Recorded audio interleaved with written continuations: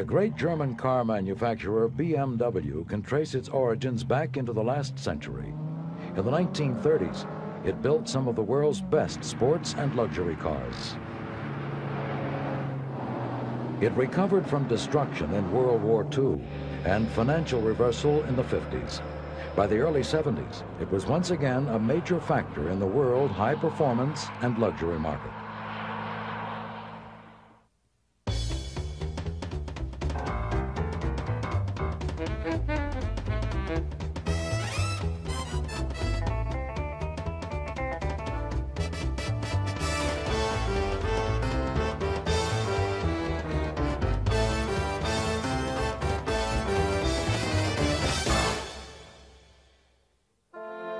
The name BMW, Bavarian Motor Works, was first registered in March 1916 by a company that manufactured aircraft engines.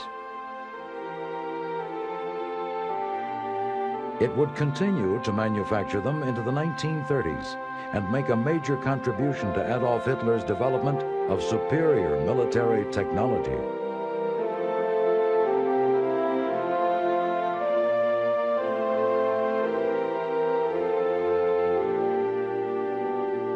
The company's first major success was a Max Fritz-designed six-cylinder N-line engine that powered German fighters in World War I. German aces Ernst Udet and Manfred von Richthofen, the Red Baron, owed much of their success to BMW engines.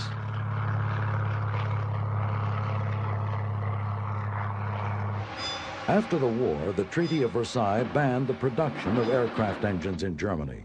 BMW turned to agricultural machinery. But the genius of Max Fritz continued to make its mark. His six-cylinder BMW aircraft engine was part of a winning tradition. It also designed the engine that won the 1914 French Grand Prix for Mercedes. In 1919, his six-cylinder BMW aircraft engine powered a DFW biplane on an amazing flight which reached an altitude of 32,000 feet. Meanwhile, the BMW name had been sold to another company which intended to produce brakes for railway carriages.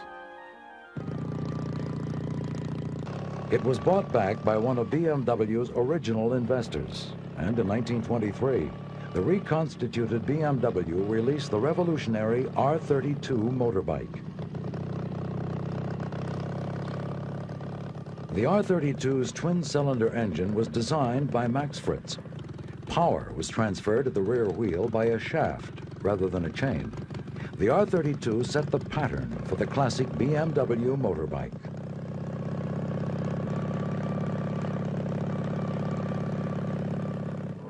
In 1924, BMW entered the R32 in competition.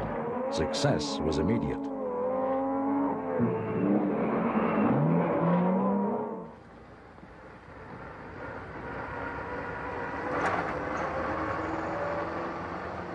BMW wanted to produce its own cars, but it did not want to rival the large Daimler-Benzes of the time and decided on something small.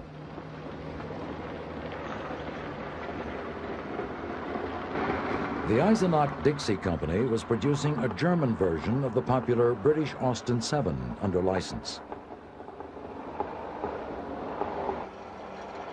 BMW decided to take over the Eisenach-Dixie Company. It raised the money, and in late 1928, the little 315 Dixie with its tiny 750cc engine and 47 miles an hour top speed became BMW's first car.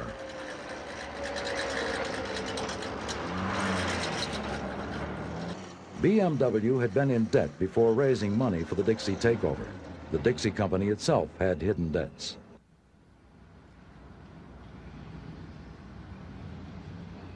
But sales of the tiny Dixie were good. In Britain, the low price of the Austin 7 had brought car ownership within reach of a new part of the market. In Germany, the Dixie did the same thing. And it was just the car for the Depression. It sold in thousands.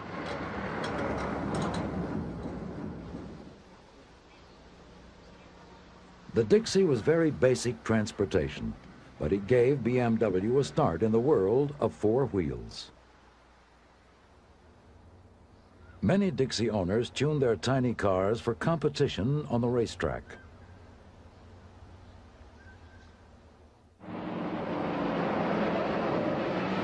Competition successes in the humble Dixie foreshadowed BMW's distinguished record in motorsport.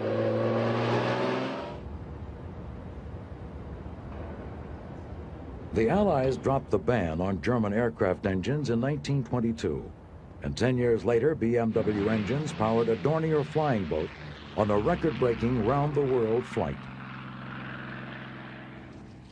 BMW had moved into car manufacture and was once again building aircraft engines, but it had not forgotten motorbikes.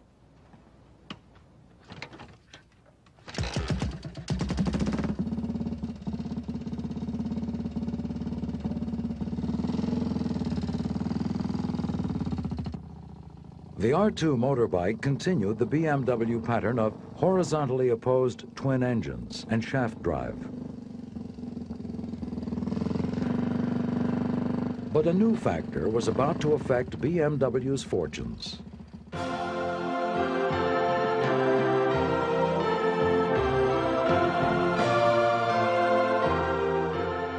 By the time Hitler came to power in 1933, BMW had withdrawn from the agreement with the British Austin Company to produce the German version of the Austin 7. It had attempted, without great success, to produce a small car of its own design. But it had also developed a six-cylinder engine, and in the first year of the Nazi regime, introduced its 303 sedan. Hitler was more interested in aircraft than cars, and BMW's successful aircraft engines attracted his support.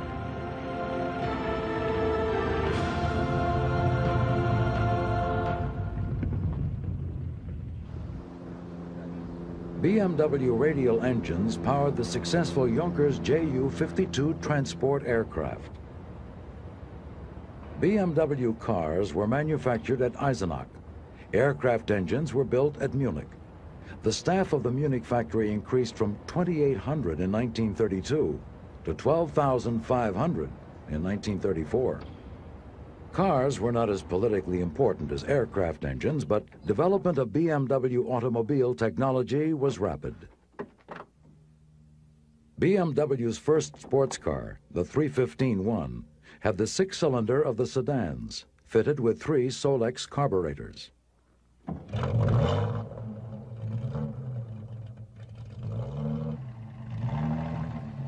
Its elegant styling underlined BMW's seriousness about performance.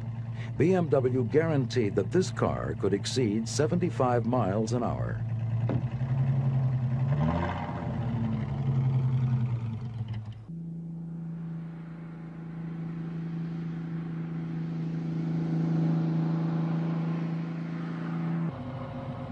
The 315 two-seater was built in 1935 and 1936. Only 242 were produced, but they set the pattern for the great BMW cars that were to follow.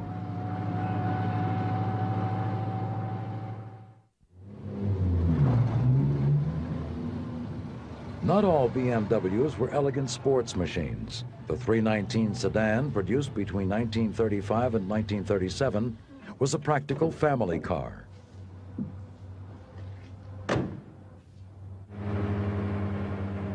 But BMW was moving toward the top end of the market. This is the handsome 326 Cabriolet of 1936.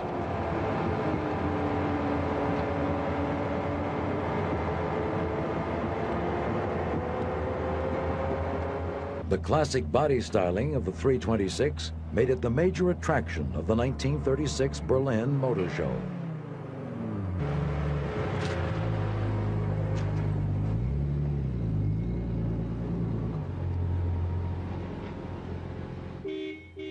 It was not intended to be a sports car. It was designed to appeal to Mercedes customers.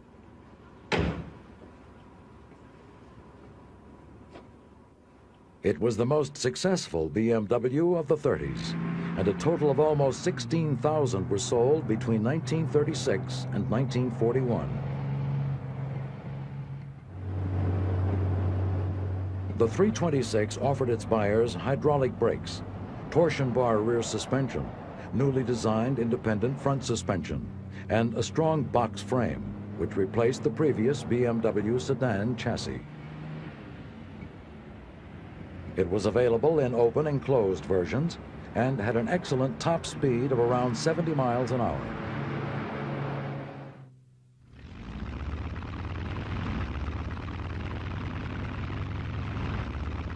BMW was not slow to use the reputation of their successful aircraft engines to promote their cars. Von der unbedingten Zuverlässigkeit der Motoren hängt die Sicherheit des Fluges ab. Es sind BMW-Motoren. Die große Erfahrung der bayerischen Motorenwerke kommt auch den Motoren der BMW-Kraftwagen zugute. Hochwertig, sicher und zuverlässig. Das sind die Merkmale des BMW-Motors. So ist der BMW-Wagen zum klassischen Fahrzeug geworden. Auf endloser Straße. Im pfadlosen Gelände.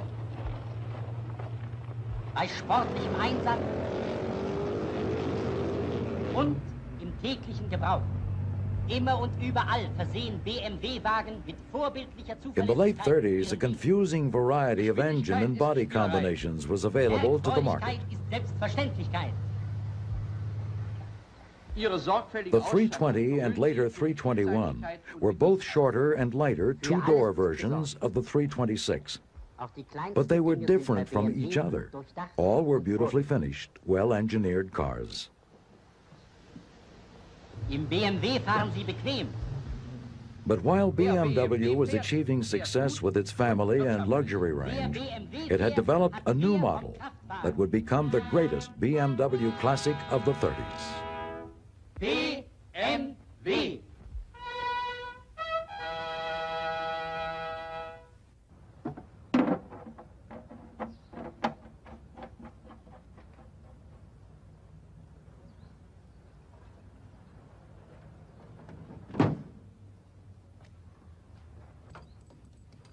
When the 328 was released in 1936, its impact on the sporting car public was immense.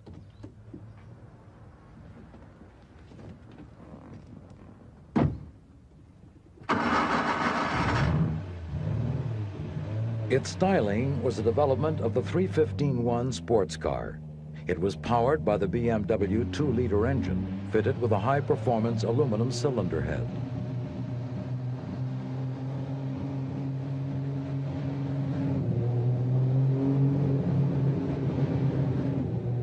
You could buy the 328 with a choice of gearboxes for the road or for competition, and there was also a choice of knockoff or bolted wheels.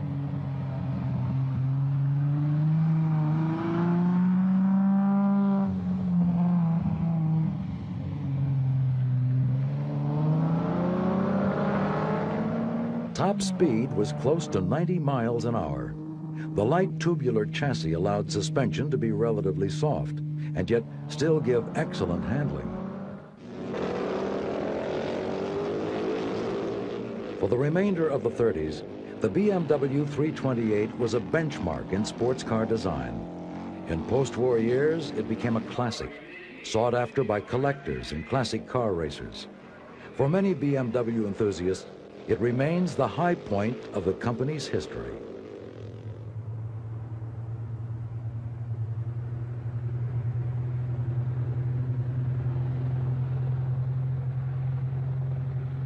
Elegant styling was a feature of the whole range of late 30s cars.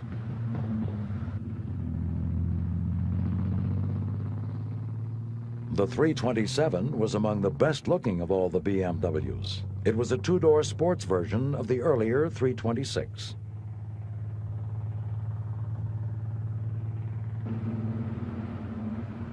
The 327 was released in 1937.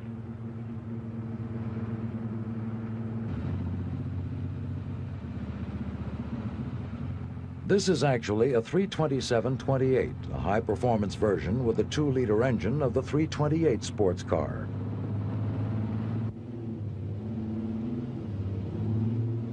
By the late 30s, BMWs were strongly identified with the affluent end of Nazi German lifestyle.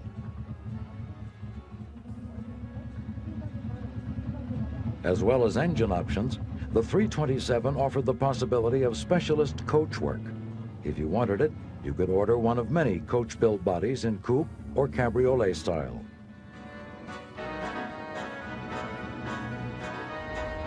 There were many detailed differences between models. The 321's doors were hinged at the back, like its larger cousin, the 326. The 327, on the other hand, had doors hinged at the front. Almost every taste could be satisfied by the BMW range, as long as you had the money.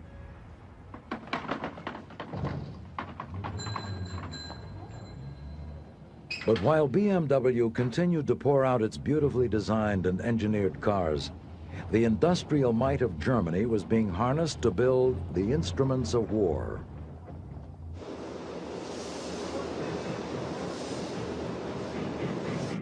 Companies like BMW were an essential component of Germany's plan to arm itself better than any potential enemy. By 1939, BMW was working on a wide variety of high-tech military projects, including the development of jet and rocket engines for aircraft. But steel from the German furnaces was still available for car manufacture, and BMW had one last pre-war design to come, the last of its classic line of 30s cars. The 335 was released in 1938. It had a 3.5-liter engine and was a luxurious successor to the 326.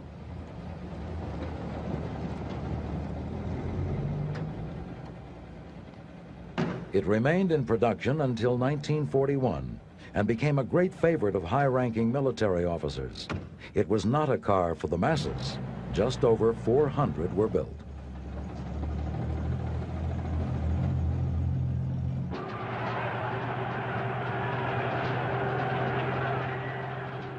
The declaration of war in 1939 was the beginning of the end for BMW, as it had developed over its first decade as a car manufacturer. BMW cars continued to be built, but the design and development resources of the company were diverted to the war effort. The level of manpower controlled by BMW expanded enormously. Much of this increase came from prison and concentration camps. The company's expertise in aircraft engine production became a major factor in the Luftwaffe's technical superiority. The great Focke-Wulf 190 fighter was one of many German aircraft powered by BMW. Success attracted the attention of the Allies. BMW's Munich factory was bombed around the clock. In one day in July 1944, almost 12,000 bombs hit one BMW factory. When the war ended, the damaged Munich factory began again from scratch, producing pots and pans made from scrap aluminum. BMW went back to its origins, the motorbike, and by 1948 was ready to release its first post-war road machine, the R-24.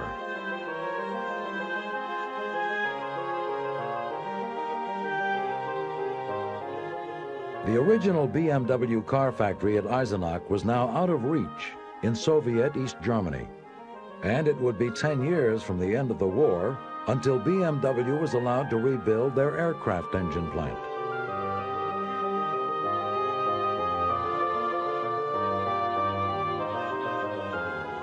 In the meantime, BMW motorbikes became the mainstay of the company's return. They were successful on the road and on the racetrack. The Deutsche Bank arranged the financing necessary to bring BMW back to life. There was no sign of a new car yet, but the R-24 motorbike proved to be a winner.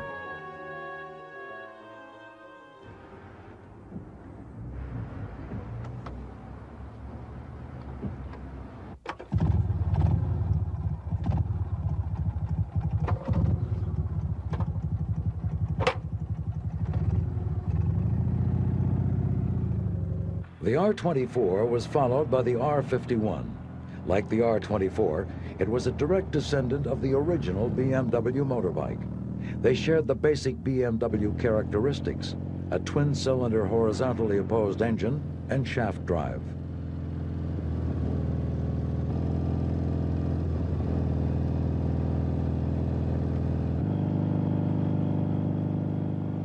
After the devastation of the war, resuming the production of BMW motorbikes had been difficult enough, but picking up the evolutionary threads of BMW cars would be much harder.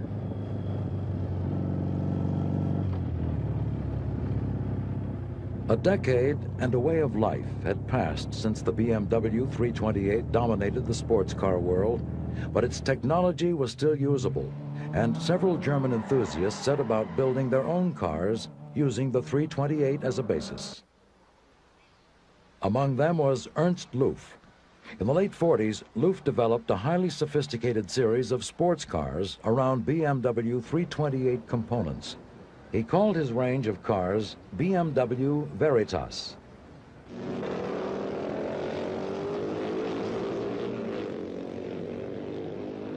The Veritas cars were built for both the racetrack and the road.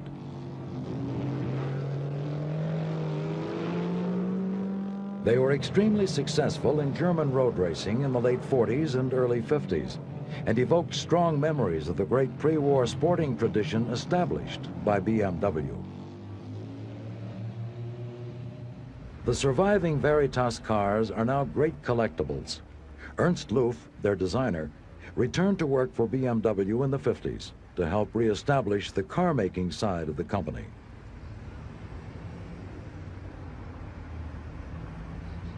But by the beginning of the 50s, the first BMW post-war car was still 2 years away, and the main production output of the factory continued to be motorbikes. Initially, motorbikes and sidecars were just right for an economy in which few could afford cars, even if they were available.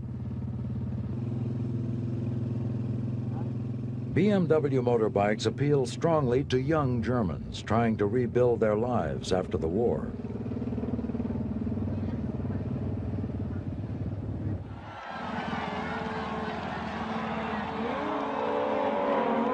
Motorbike and sidecar combinations also had the advantage of providing spectacular racing for a public hungry for distraction and amusement.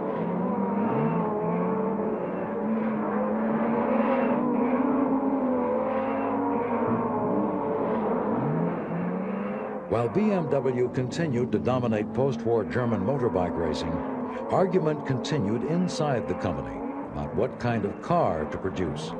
It did not seem logical simply to pick up the pieces that had been dropped in 1941. Conditions had changed too much. A small car prototype, a step up from the motorbike and sidecar idea, was built but rejected. Directors favored a car that would measure up to BMW's pre-war luxury reputation. It was a strange commercial decision, given the economic reality of the time. The market for such a car had virtually disappeared. The BMW factory in Munich was still largely a motorbike production facility.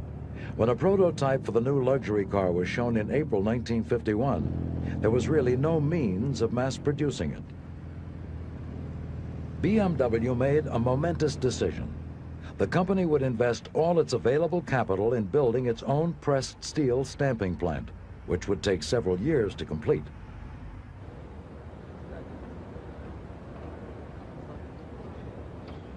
A new facility was developed incorporating modern post-war work practices and technology.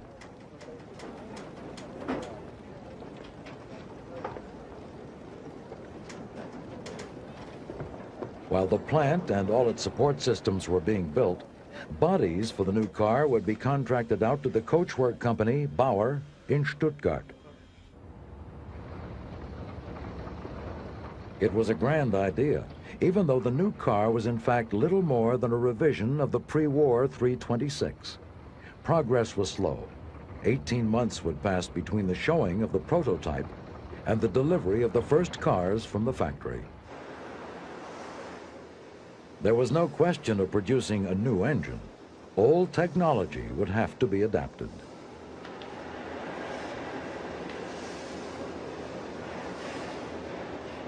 The new luxury car would be heavy, almost 3,000 pounds, but BMW had to use the pre-war 2-liter 6-cylinder engine to power it. The factory was equipped to produce motorbike engines. Tooling up to produce an old car engine would be a major expense. For now, a new engine was impossible. With only 65 horsepower available for such a heavy body, no one expected performance to be outstanding. But BMW saw the old engine as only a short-term solution. Engineers were designing a 3.2-liter V8 with a power output double that of the old 6. The major investment in new plant, equipment, and personnel was a risky move. If the decision to build a luxury car was wrong, the company faced the possibility of financial ruin.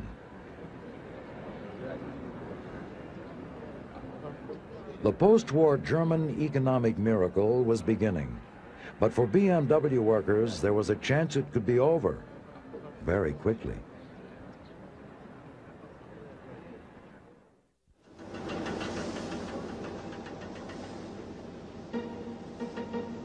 The new BMW luxury car was called the 501. It entered production in October 1952.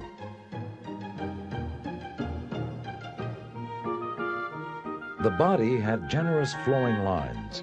Its many compound curves would eventually be pressed out of sheet steel in the BMW factory. But for a while, all the bodies would come from the Bauer coachworks.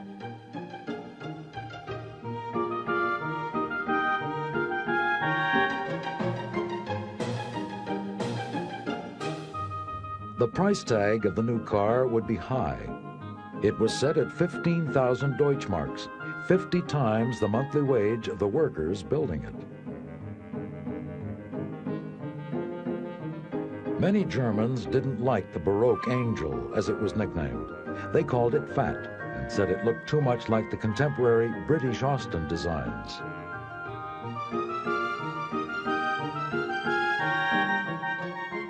They were also critical of BMW for putting a weak, elderly engine into such a bulky car.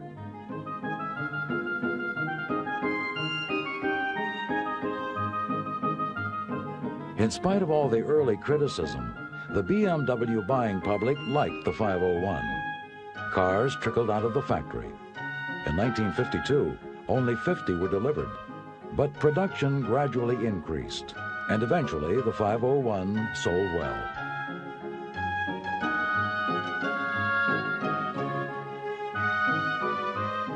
The 501 was underpowered, but it wasn't slow. It had a top speed of 85 miles an hour. Acceleration was another matter. It took over half a minute to reach 60.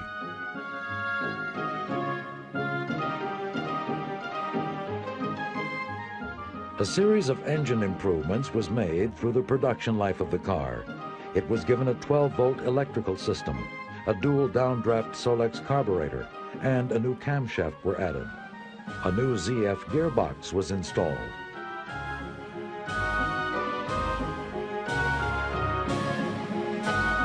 Top speed was increased, but reliability reduced. BMW's already stretched financial situation was stretched even further by the number of repairs it had to make to these cars under guarantee.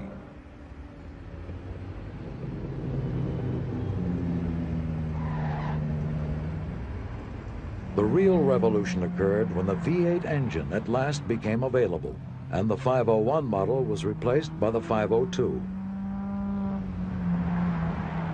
The long-awaited new engine was Germany's first high-volume alloy V8. Initially, it produced 95 horsepower, but output was increased throughout its life.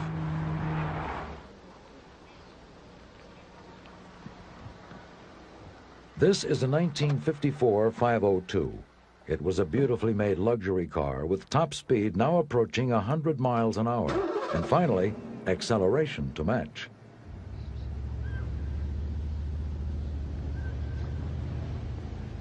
Sales began to increase, and in 1955, BMW launched two new cars that had the potential to elevate the company to its pre-war status.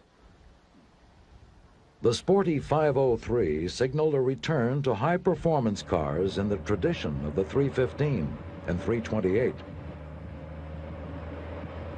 It had a top speed of 118 miles an hour, but was not a big seller. Neither was the 507, but it was by far the most desirable car that BMW had produced since the 30s. BMW's gamble in producing low-volume luxury cars was not paying off, and motorbike sales, which had kept the company going, were dropping as the population became more affluent. People who owned neither motorbike nor car relied on public transport. As the German economic miracle developed and disposable incomes grew, buying a car became more than a dream for a larger and larger section of the population. But for most buyers, a small, cheap car was the only realistic, if uncomfortable, possibility. Klappt es, fährt los, doch fühlt schmerzhaft jeden Stoß. In 1955, BMW went right to the opposite extreme from its luxury V8s and offered the buying public just about the smallest car possible. No more problems finding parking spaces, and no more damage trying to fit into one that was too small for the car. Dreht und windet, sie nirgends Platz zum Parken findet. In the new BMW, parking was as simple as it can get. Mit diesem Fahrzeug ohne Tücke findet Raum Sie in der kleinsten Lücke. Ein schöner Traum, nicht wahr? The Isetta, as it was called, belonged to a class known in the 50s as the bubble car. It was designed by an Italian refrigerator manufacturer, Renzo Rivolta, and BMW was one of several companies that built it under license. It really could be driven straight into a tiny parking space, and many who could only afford to look at the luxury V8s could actually buy an Isetta.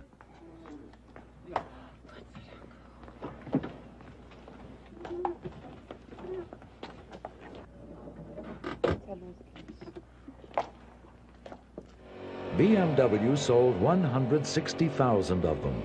Later models had a 600cc BMW motorbike engine.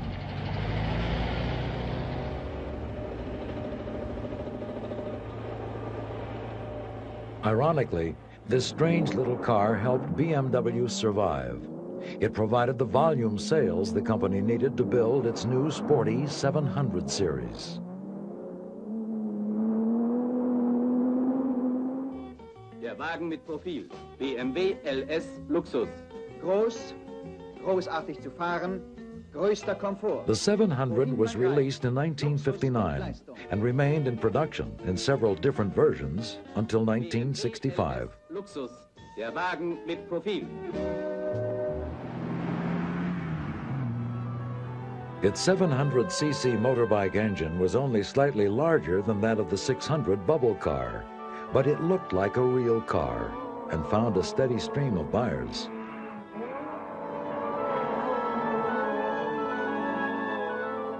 In standard form, the 700's engine produced 30 horsepower. Sports versions were tuned to give 10 more, and in a small light body, performance was surprisingly good. A few mid-engined competition roadsters were even included among the various forms of the 700, and they competed with success in a class of racing where the competition could be, to say the least, intense.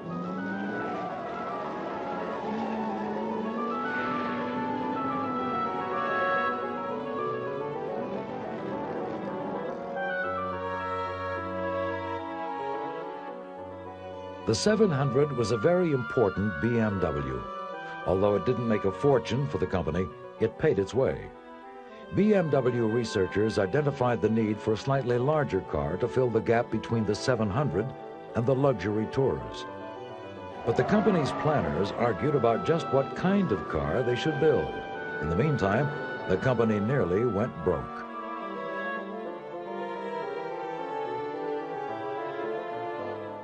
In 1959, large BMW stockholders pressed for the acceptance of a low-priced Daimler-Benz takeover bid. But BMW dealerships and the smaller shareholders resisted. Financiers Herbert and Harold Quandt acquired a large parcel of stock. Herbert Quandt pressed for the production of a car aimed at Germany's growing middle class. The success of the 700 bought time to allow the company to set up for the production of that new car.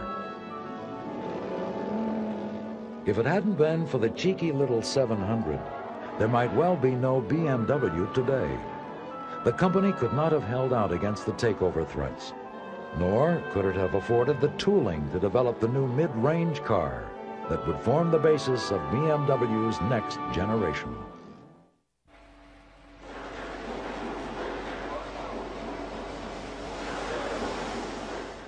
It was essential to BMW that the new car, the 1500, be ready for release at the Frankfurt Motor Show in the autumn of 1961. It was not yet ready for production, but BMW felt that it had to be shown to interest potential customers. The 1500cc four-cylinder engine was well developed, but there was conflict between the development engineers and the sales department about the look of the new car.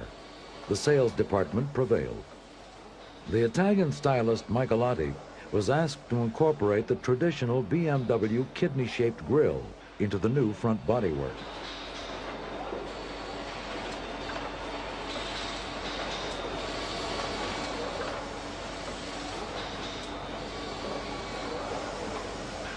The chassis, bodywork, and running gear were developed in haste, but the 1500 made the deadline. It was a great success at the show. Thousands were ordered, but there were problems in getting it into immediate mass production. A preliminary series was produced in February 1962, but full production didn't begin until October.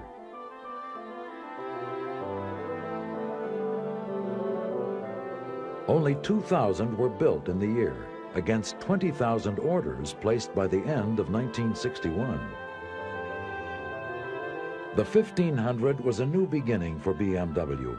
It was known within the company as the New Series, or New Range. It offered very sporty road performance and was a natural for competition.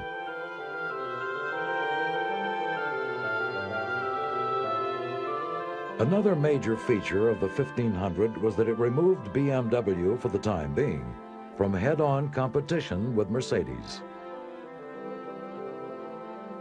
The 1500 engine set the pattern for the modern BMW. It was designed for high-speed cruising. It could run at speeds approaching 100 miles an hour on the autobahns and only cost half as much as the 502 V8s. Its clean styling and excellent road manners hit the middle-class market niche dead center. At last, 17 years after World War II, this was the car that would save the company. As the 1500 success continued, BMW began to drop its older and less profitable models. The little Isetta was dispensed with in 1962. The 501 and 502 V8s went out of production in 1963.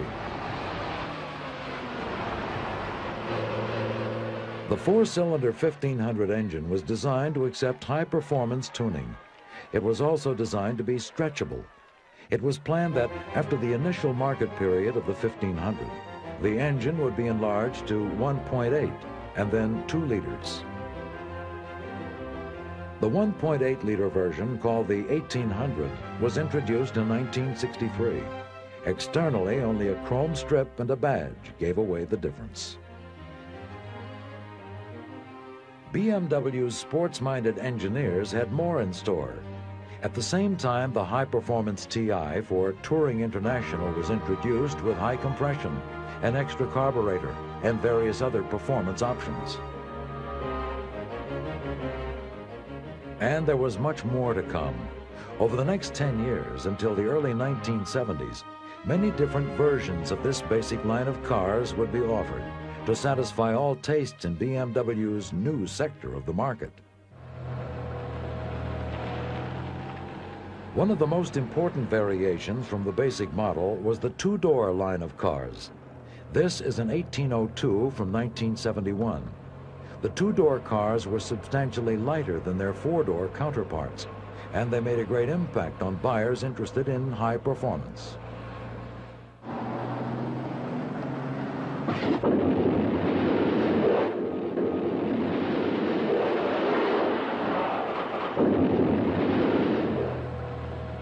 Development continued. The 2000 range with a 2-liter version of the 4-cylinder engine came into the market in 1966. The new BMWs changed the traditional notion of a sports car. They were engineered to outperform most of the 2-seater roadsters of the 60s, and yet they looked like normal sedans. Eventually, the 2000 became available in a fuel-injected version, the TII, released in 1969. It had a top speed of 115 miles an hour. The two-door 2002 came out in 1968. Road testers raved about it, and it quickly became a cult item. The great American dealer in European cars, Max Hoffman, championed BMW for a long time, and the two-door cars vindicated his faith in BMW's American potential. But the American versions of the 2002 lacked the punch of their less regulated European counterparts.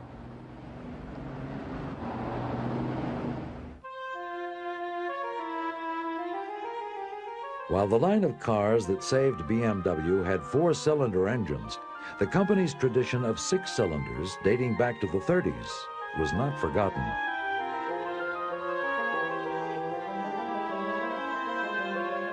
Motorcycle production continued, but cars were now dominant. And among the new products of BMW's rapidly developing technology was a new line of 6-cylinder cars, the BMW 2500s. The 4-cylinder cars had started with the 1500 engine, which was designed to be easily expanded to larger capacities. The same principle was adopted for the 6-cylinder cars. Increasing demand led to a period of change and expansion. New factories were taken over and renovated. Motorcycle production was moved to Berlin. The company, almost bankrupt less than 10 years ago, was rapidly expanding.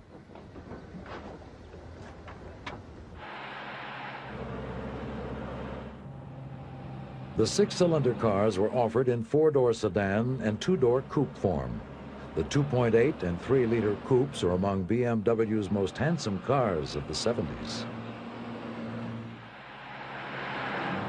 The 6-cylinder sedans and coupes expanded the market reach of BMW. Their introduction meant that once again, BMW was competing with its old rival, Mercedes. As the wealth of the German middle class increased, BMW pitched its cars to a widening economic spectrum. By the time the 3-liter CSI was introduced in 1971, the company was once again setting out to appeal to the top end of the market.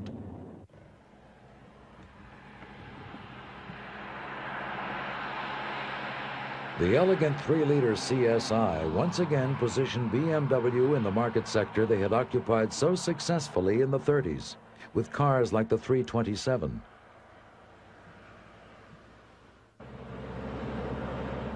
The CSI had a 6-cylinder engine.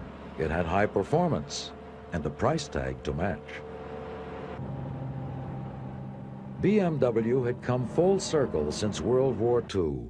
The company had risen from the ashes of the war and endured a period of uncertainty and adversity. With success had come an opportunity to return to the old principles of excellence and high performance. In the early 70s, BMW began to build a new office block in Munich, symbolizing its return to a dominant position in the German motor industry. The building was designed to utilize high-technology construction methods. It was built in the shape of 4 cylinders.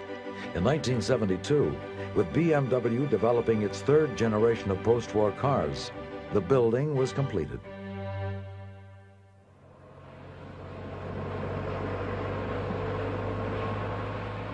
From its position of prosperity in the early 70s, BMW could look back over the brilliant cars that saved the company, the great misguided cars that nearly ruined it, and beyond the devastation of the war, to the elegant coupes and roadsters that had set a standard for excellence in the 30s.